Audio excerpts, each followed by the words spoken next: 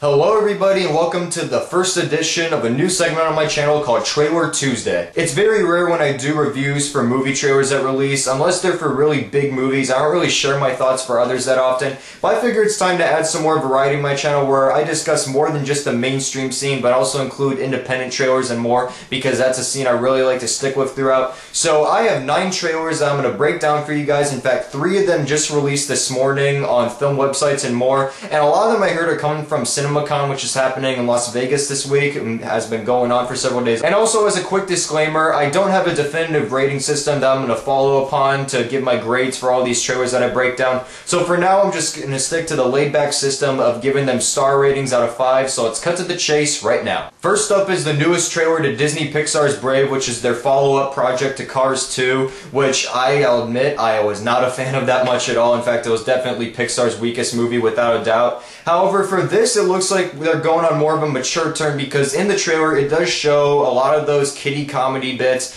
but at the same time for the plot, because it actually breaks down the plot way more than any of the trailers in the past have. It actually shows what it's about. The animation, of course, looks beautiful. I think the voice cast is terrific so far. I have to say that my interest is up. It's not one of my highly anticipated movies of the summer without a doubt. It's going to be one of those that I just wait for the reviews and see what it will be, and then I'll just go in with the most open mind possible. But for now, I can say that I was satisfied with what I saw, so I'm going to give this trailer a 3.5 out of 5. Next up is the newest trailer to G.I. Joe Retaliation, which is the sequel to G.I. Joe Rise of Cobra, and I'll admit I have not seen G.I. Joe Rise of Cobra, and I felt like I did myself a huge favor of never giving that film a view. And I have to say, from the first trailer, it looked like it was going to deliver on good action, and this trailer confirms it even more, because I think that this is going to be one of those definitive summer movies where it wants to deliver on action and really nothing else. It's one of those shut your brain off and enjoy movies, and that's essentially what G.I. Joe is, because it delivers all on the action. It looks like they're definitely going in the right step of what the show's tone was, especially in this movie. There are minor nitpicks aside that I did have with it, but the casting looks great, the action looks like it's going to be very fun, and overall this just looks like, as I said, a really fun movie, so I'm also going to give it a strong 3.5 out of 5. Next up is the first official trailer to Sony Picture Animation's latest Hotel Transylvania, which is an animated movie set against this hotel for all these monster myths and legends that's headed by Dracula, who's voiced by Adam Sandler, and you also have Bigfoot, skeletons, and so much more that inhabit that place, but things go wrong when a human voiced by Andy Samberg arrives at the hotel, and that's where many shenanigans ensue. Now, with the exception of Funny People back in 2009, Adam Sandler has not made anything good since 50 First Dates, in my opinion. And for here, even though it's an animated movie and he's doing kind of a SNL shtick voice for the Dracula character, I'm still not entirely convinced that this will be a worthwhile film. Even with Jendy Tartakovsky behind it, he's directing it, he was in the hand of several famous Cartoon Network shows, Samurai Jack and Dexter's Laboratory. That is the one thing that I feel like this movie has going for it. The voice casting is decent and the animation is decent for what it is. However, I'm just not really convinced. This is going to be for the kids for the most part, and I just don't think that I'm going to get full enjoyment out of it, because I can tell that this movie's already not really made for me. And even though it looks like something that's harmless for the most part, and that Adam Sandler's not really going for major stupidity with his voice or anyone else really is, I just think it's going to be one of those subpar kids movies, and the humor especially, there's already one toilet joke in that trailer, so you can already expect that this movie's going to be very centered for the kids. However, as I said, it looks like it's going to be one of those harmless ones. It won't really be one that will get on my nerves too much, but for the most part, I just wasn't really impressed with this trailer that much, so I'm going to give it 2.5 out of 5. Next up is the trailer for Steven Soderbergh's latest feature, Magic Mike, which releases this summer. It stars Channing Tatum as a male stripper, which I gotta admit, Channing Tatum has really been on a high rise this year. He has surprised the hell out of me with the films that I've seen him star in, especially 21 Jump Street. His role in Haywire was pretty small, but from what he was given, he looks like he did really good as well. And I think it's the right director that he's given where his performances really shine, and I think he's going to do great in this movie just based off the trailer alone. I am a fan of Steven Soderbergh's work. I'm still slowly going through the rest of the releases that I haven't seen of his yet, and for the most part, I have been really impressed because he's one of the best directors working today, and I think this is going to be a pretty entertaining movie for the most part. However, the one flaw this movie has going for its marketing is that the gender ratio for the people that see this movie is going to be much more woman than male, of course. However, I'll admit, I'm going to see it. I'm seeing it because I'm a Steven Soderbergh fan. I'm interested in what else Channing Tatum can do with his acting, because he's really been going on a hot streak so far.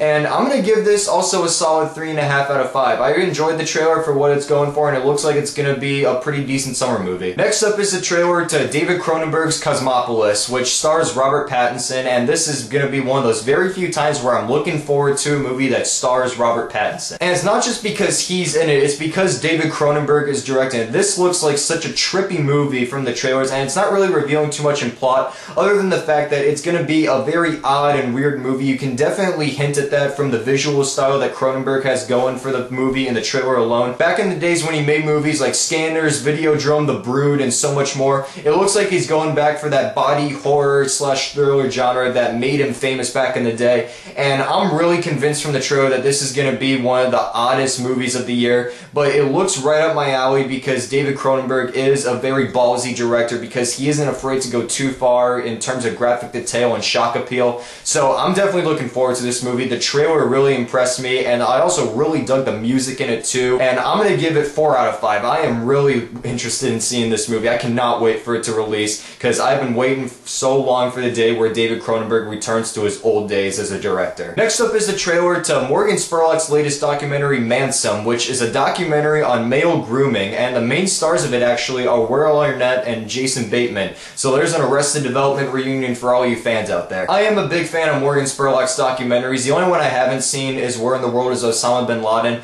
I like all of them for the very shticky appeal that they go for, in which Morgan Spurlock not only treats the subject that he deals with a lot of human touch, but he also isn't afraid to make parody or satire out of the subject. He's never afraid to spice it up with his classic brand of humor, and it looks like he's going to do the same thing with this movie as well. But at the same time, this looks like a really funny documentary, especially with Will Arnett and Jason Bateman being two of the lead stars, and it's compiled with a lot of interviews in the trailer, especially the funniest being Zach Galifianakis, of course. It just had its premiere at Tribeca, so it's most likely to get a release date sometime later this year. I'm really looking forward to when it comes out, because I am a devoted fan of Spurlock's work, and I'm going to give this trailer a solid 4 out of 5. I really enjoyed it. It was very funny in parts, and especially with the fact that the movie deals with male grooming, you can definitely expect that there's going to be a lot of satire and humor that approaches that. Next up is the trailer to Rian Johnson's Looper, which released several weeks ago. I'm really looking forward to this movie because I was a massive fan of his debut feature Brick, which also starred Joseph Gordon-Levitt, and this movie alone looks like it's going to put a very interesting spin on the sci-fi genre,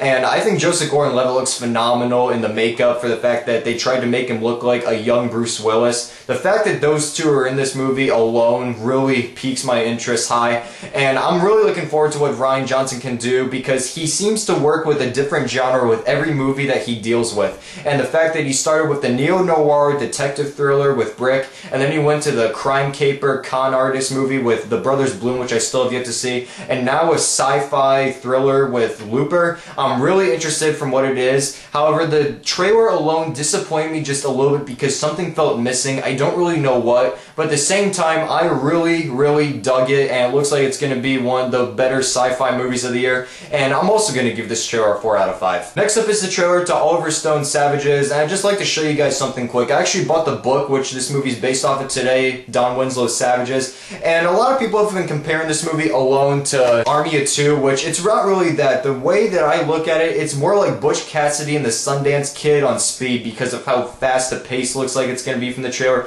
and also from the very bright color palette. I'm really digging the style that Oliver Stone's going with it. In fact, it harkens a lot back to how he employed his visual style to Natural Born Killers, which is one of my favorite movies of his and definitely his most controversial from what I've seen. I think it looks really good. It's going to be a very fun action movie in particular. However, the one thing that was a turnoff for me was Blake Lively's acting was very flat in the trailer, even though the majority of it was just from her being voiceover narration for the trailer. However, that's my only minor nitpick aside. I think that this is going to be a very solid summer movie, and I'm going to give it a 4 out of 5. I'm really looking forward to Oliver Stone's return to his old days of directing, and that is the main reason why I'm really hyping this movie. And the last trailer I'm going to talk about is the one for the documentary I Know That Voice, which is about the business of voice acting, and it interviews nearly every famous voice actor you could think of from the past 20 years or so, and they all give their input on what the business is and how important voice acting is to animated shows these days, on how it's not just about doing your simple voice, you have to go a lot more further than that. It looks like it's going to be a very in-depth analysis and breakdown of the voice acting business, of how it's really risen up today, and a lot of the celebrities that are voice actors in this this movie that are interviewed throughout, a lot of them look very entertaining in their appeal and very insightful at the same time for how much this business means to them. And I know not a lot of people have really heard this movie because in fact it hasn't even finished filming yet. This is just from what they've shot, and they haven't even premiered it at a film festival. It doesn't have a release date or anything, but I'm really looking forward to this because I was a 90s kid and I grew up on animated shows all the time, and just that appeal alone makes me really look forward to this film. And I'm probably going to go higher than any other rating that I've given for the trailers I've discussed before. I'm giving this 4.5 out of 5. I really enjoyed it just for the fact that it has so many voice actors that I've grown up with knowing, who voiced some of my all-time favorite characters, just given their input on the business. It just looks very in-depth in its analysis on the business and really entertaining at the same time. So I hope all of you enjoyed the first edition of Trailer Tuesday. If there's any trailers that I did miss from the last week or so, personal message me and I'll give a response back on one of those that you choose. So in the meantime, I'm talking Catacrypt Reviews, and I'll see you guys later. Goodbye.